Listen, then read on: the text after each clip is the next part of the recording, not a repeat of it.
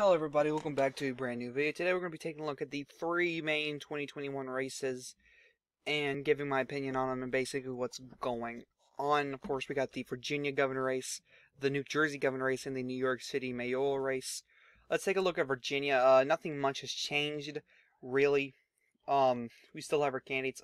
Mark Herring has actually dropped out, and we do have some polling, and Terry McAuliffe leads in every single polling.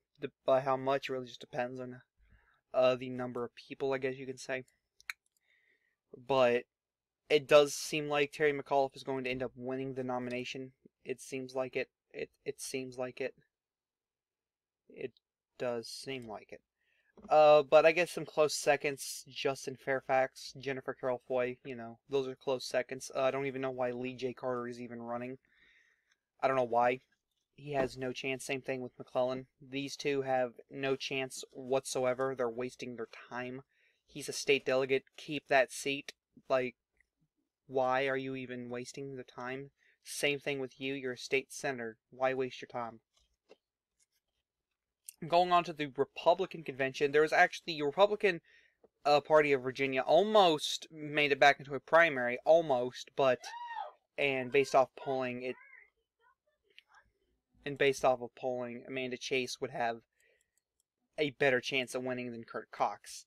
But since it's a convention I guess we're having non-binding primaries, I presume. I'm not sure. It does seem like Kurt Cox is going to end up becoming the nominee.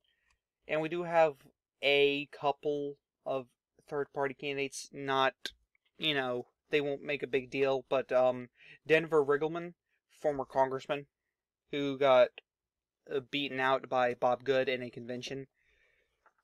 It seems like he's might run, and if he runs, then Kurt Cox stands no chance at winning the governorship.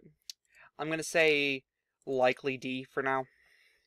Kurt Cox could make it lean, he could, if Riggleman runs, it's safety. But as of right now, I'm gonna say McAuliffe wins by 7 or 8 points. For right now. Going on to New Jersey, again, nothing much has changed except Jamel Hawley, I think it was. They have stated that they will not run.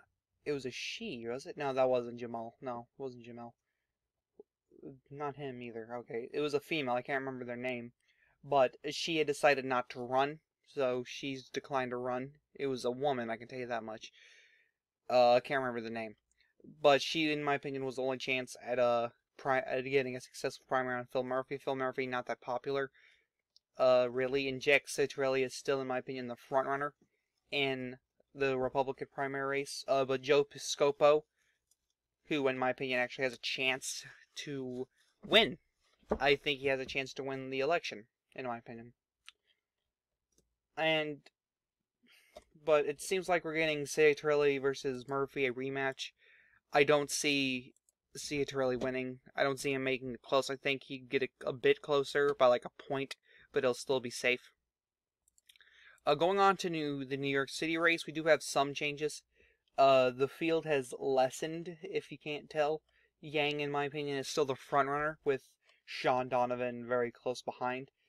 And Scott Stringer close behind that. This withdrawn candidate, Zach Escall, has dropped out. Corey Johnson, he's dropped out. Carlos Menchaca has dropped out. That was very recent. And Lori Sutton has also dropped out. So, these people, they've already dropped out. Yang, in my opinion, the front runner. Now, let's take a look at the Republican side. We do have more Republicans running. One more Republican running, Fernando Mateo. In my opinion, I think Mateo's got this. I think Mateo will end up winning the nomination. Sliwa, not really big name recognition. Mateo's got a lot more. We don't have polling, so I could be 100% wrong on this. Andrew Giuliani, still considering a run. Apparently, I don't know. I don't think he's going to run. Randy Levine, anybody want him to run? No? David Samadi, you want him to run? Do you? Okay. But I do think Mateo will end up winning the Republican nomination. And I think he'll make it close, but I still see it safe D. I think it'll be under 15, just not under 10. But anyway, guys, this is the 2021 election so far. A blue wave year for Democrats. A wave year for the Dems, as Republicans failed to garner any sort of nominee. Jeff Van Drew in New Jersey could have malvoid that, but it doesn't seem like Van Drew is going to be running. But anyway, guys, this is the Chaotic One saying, peace.